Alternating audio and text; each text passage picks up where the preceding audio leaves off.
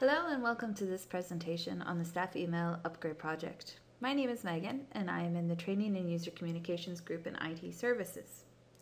In this presentation, I'll give you a short background to the project and we'll give you a quick tour around the new staff email service, Office 365. We'll pay particular attention to the apps within Office 365 which you might find the most useful. This includes the Mail app, the Calendar app, Skype for Business, and the OneDrive app. So let's get started. We'll begin with why we are upgrading the staff email. The current staff email and calendar services are reaching the end of their technological life and require upgrading.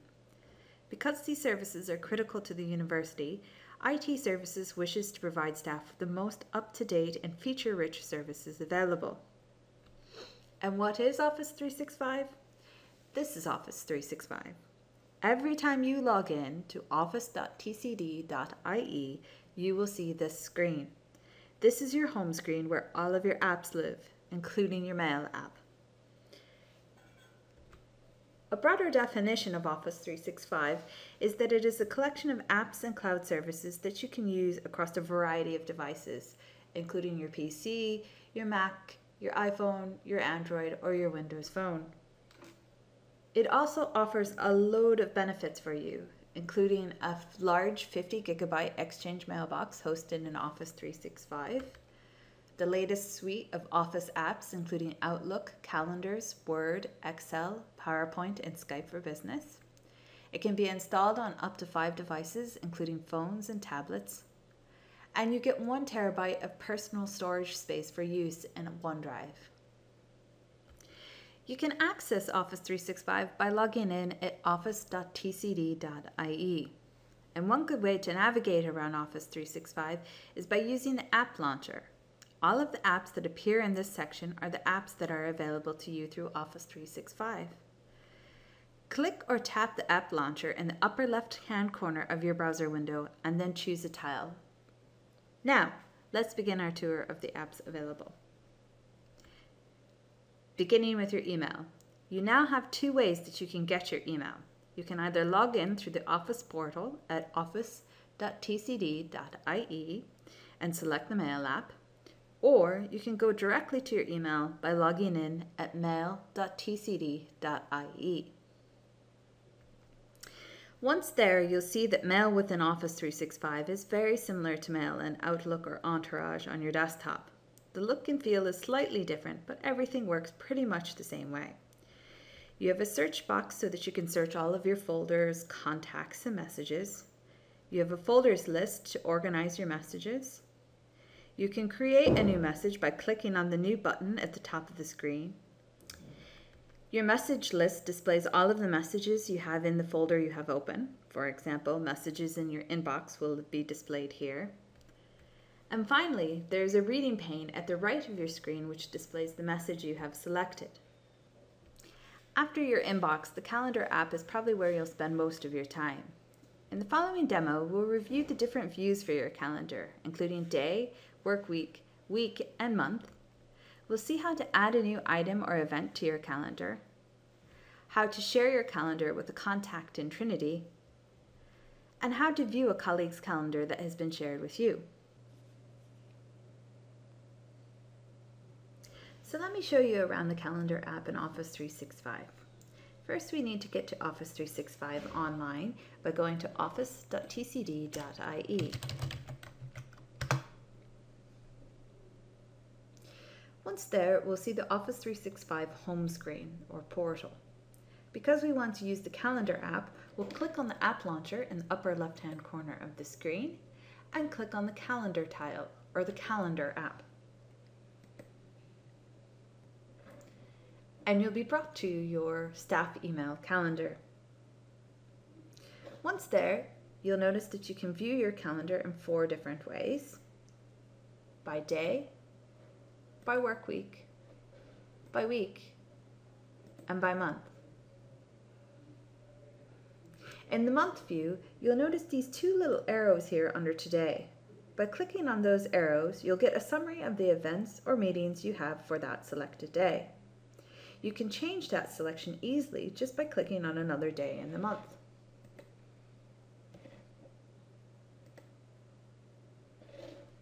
So for now, let's just close those arrows and try and add an event to our calendar. I can do that by going up here to New and clicking on New. I'll enter the details for the event that I want to add or the meeting that I want to add. Import into event.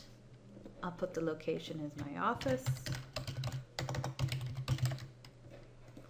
I'll check that the days and times are exactly as I want them, and I'll add a message here.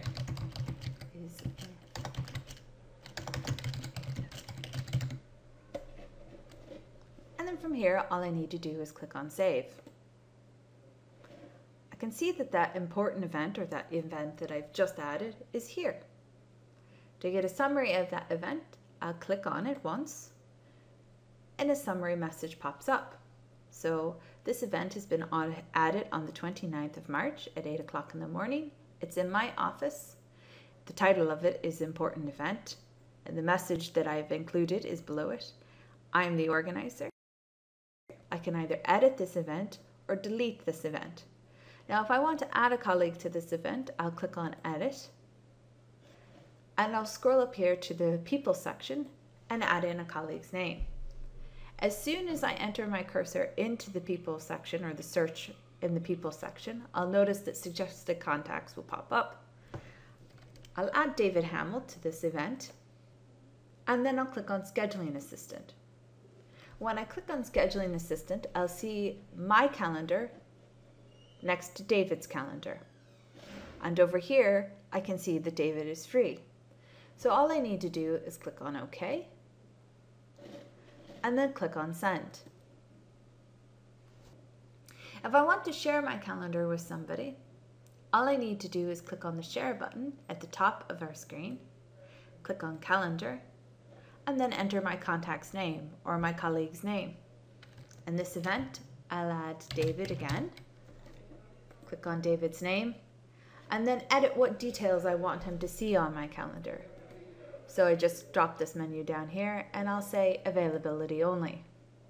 I can add a subject to this message if I want to, but I'll just leave this as it is. I'd like to share my calendar with you. So I click on Send, and away we go. David can now see my calendar as well. Skype for Business is a very helpful app to use if you want to send a message or a file to a colleague quite quickly, or if you want to have a video chat with somebody.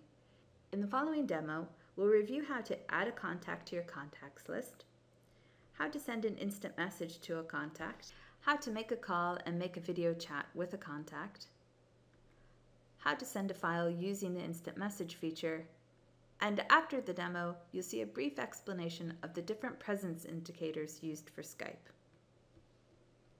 So once I have the Skype for Business client open and I'm signed in, if I want to add a contact to my contacts list, I simply search for them in this section here. I'll add their name and my contact or my colleague will pop up here. When I see their name, I'll right click on their name and scroll down to add a contacts list and put them in my contacts list. When you want to send a colleague an instant message, all you need to do is double click on their name and this screen will appear. Type in your message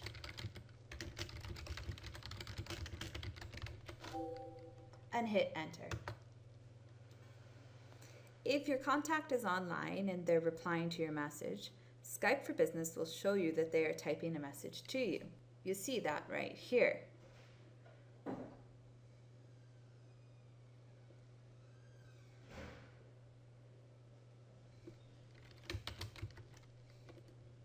So Sarah has replied that she's free to chat. I'll send her a quick message to let her know that I'll give her a call.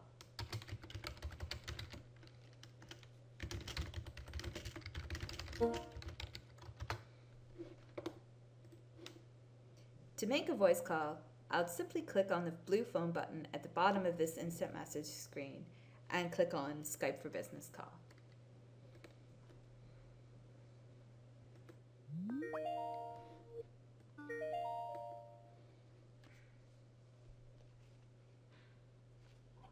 Yes. Sarah? Hi, Megan. Oh, Hi. Hello. I can't see you. Oh, there you are. Yes. Can you hear me? How How are are you you? doing? How are you? Doing well, thank you.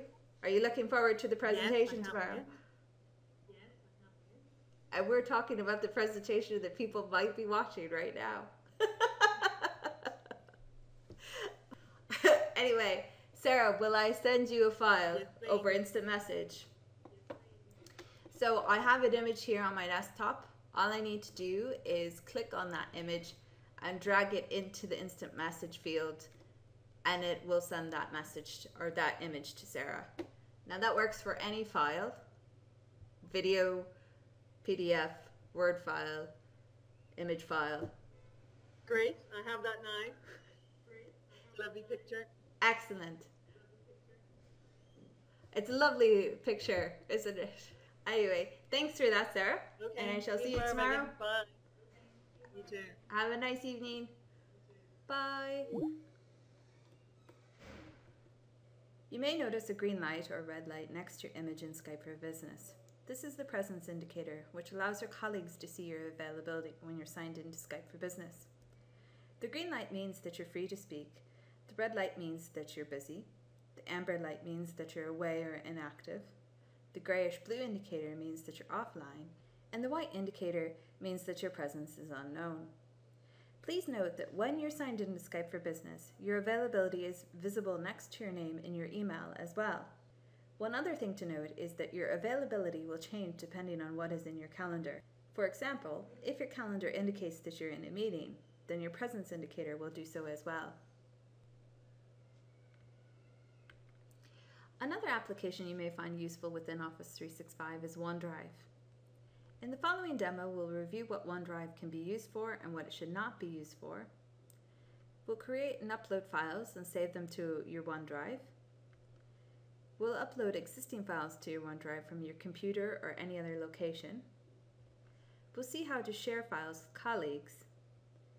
And we'll use the syncing client to see how to link a file library to your OneDrive. Before we get started, let me tell you what OneDrive is.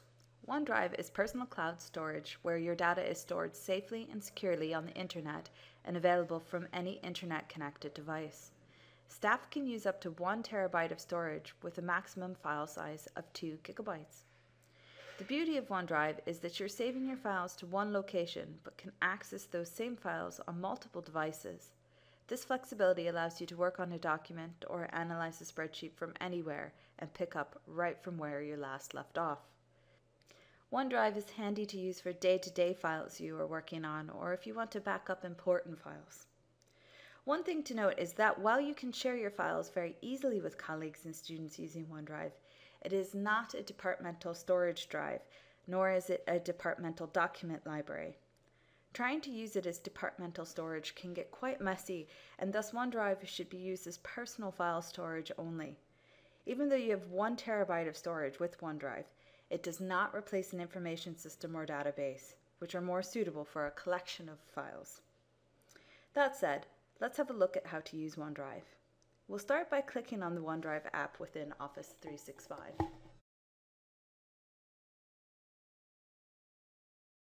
At the left side of the screen, you will see a search function which will allow you to search through your whole OneDrive library for files.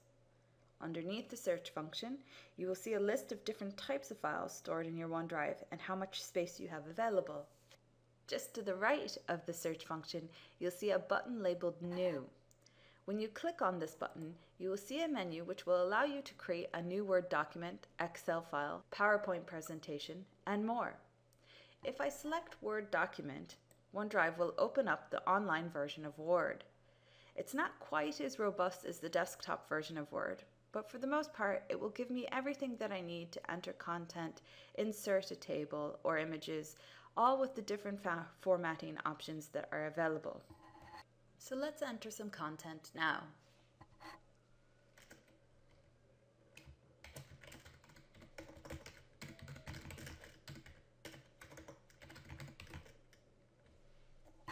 And we'll insert a table.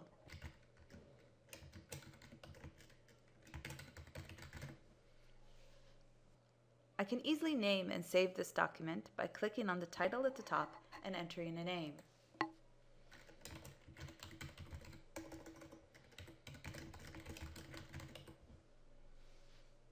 Because I am using the online version of Word, my file will save automatically to OneDrive.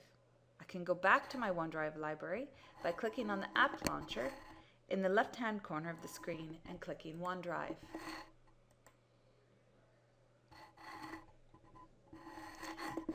And here I can see the document that I just created.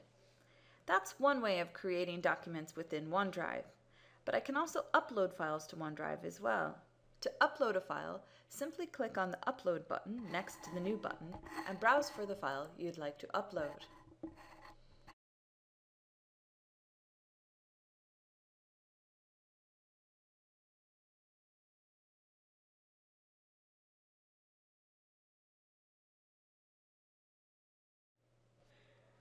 By clicking on a file in my OneDrive library, I can share, download, delete, or rename the file. Let's go ahead and click on a file so that we can share that file with a colleague.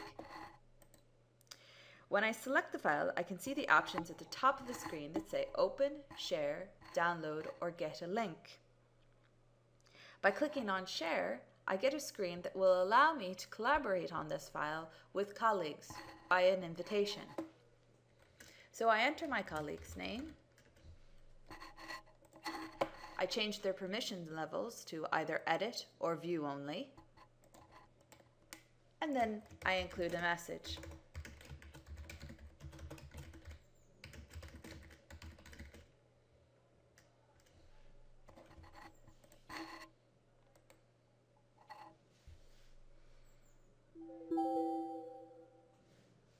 Organizing your files into folders in OneDrive is very easy. Simply click New, select folder, name your folder, and create. And now all I need to do is drag and drop files into this folder.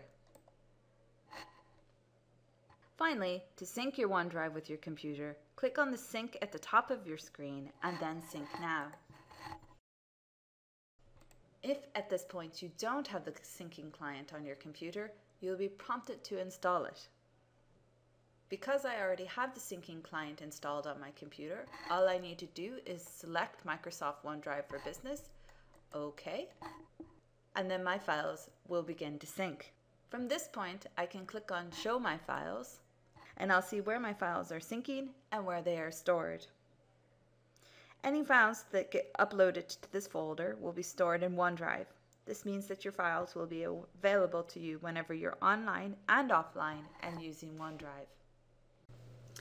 While Office 365 is an incredibly simple and fairly intuitive service to use, even the best of us can run into kinks in the road. And if that's the case, then there's help available. You can contact the IT service desk by email or phone, or you can drop into us on the ground floor of Ors in Piersic. We have loads of support information available on the IT services website. You can find that information on the staff email webpage. And finally, Microsoft has very robust information and tutorials available on their support site at support.office.com. Thank you for taking the time to watch this presentation, and we wish you the very best.